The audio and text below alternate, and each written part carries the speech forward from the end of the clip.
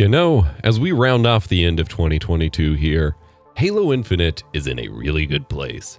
It's a shame that it took literally the entire year since launch to reach this point.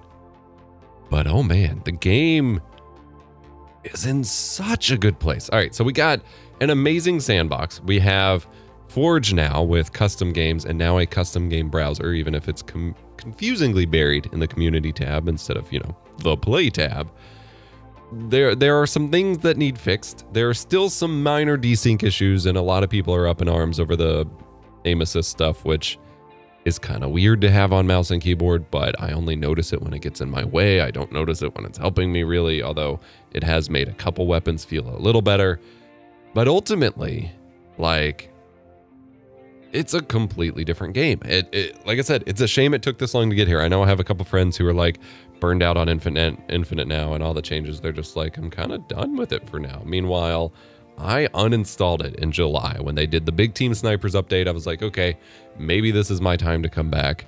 And instead, the desync was so bad that I just had to stop trying to play. And so I went from keeping it installed to check on it every so often to literally just uninstalling it. So I stopped disappointing myself. But I played a ton of it at launch last year around this time. And so it's kind of nice to go back to it. We've had a bunch of Discord game nights, discord.gg/eposvox. It's been a blast.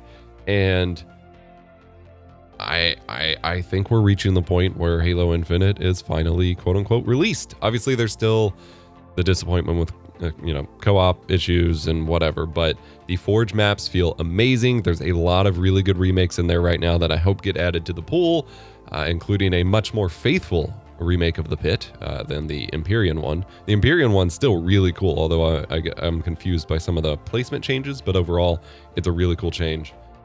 And being able to knock people off the map makes Oddball very interesting to play. But there's... I don't know. It's tough. I still feel like the sniper just feels terrible on mouse, which is frustrating since I like playing sniper. With the update, I guess because of the aim assist, it doesn't really feel like it, but I'm able to get no scopes better, but aiming shots, I don't know. There's still just this weird inconsistent delay I can't figure out that just feels really bad compared to all of the other Halo snipers. I don't know. I'm curious to hear your all's thoughts because I was championing Halo Infinite at launch, and then it kind of really burned me for a while with the desync and some of the other sandbox issues. The big thing for me, I did not care about the content drought or the lack of maps. For me, that doesn't make or break a game overall. It might make or break its Twitch relevancy or whatever bullcrap there. It doesn't make or break the overall relevancy for me. And for me, what does is the game feel. And Halo Infinite's game feel felt okay at launch, and I was still getting used to it and trying not to complain. But then, after a while, it started feeling really, really bad. It now feels really, really good for the most part. And so when it feels that good to play, I don't mind that I'm playing on the same maps over and over.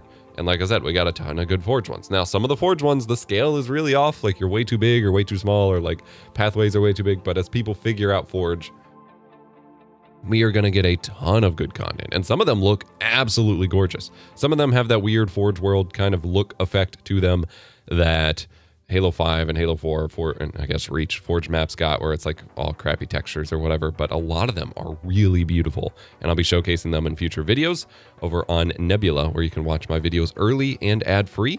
Nebula.tv/eposvox. Go check that out for me. The best way to sign up for that is with CuriosityStream at curiositystream.com/epos. If you sign up, you get access to their library of thousands of documentary and educational titles for under $15 per year with our special bundle. And then you get a little email saying, welcome to Nebula. And you can check out Nebula from there. I have some videos already up there from our sessions playing through some of the Forge maps, so you can check that out if you're interested. But I think if you got burned out on Halo Infinite early on like I did, or you're looking for an opportunity to jump back in based on, things getting better, I'd say now is the time. The sandbox is great. The customs are great. You got custom browsers. My big complaint is you can't take your party with you for customs, which is ridiculous. There's a lot of UX things that keep getting worse over the years with Halo in regards to that I really hope they fix. But overall, the sandbox feels incredible, and I don't think I could have said that for most of 2022.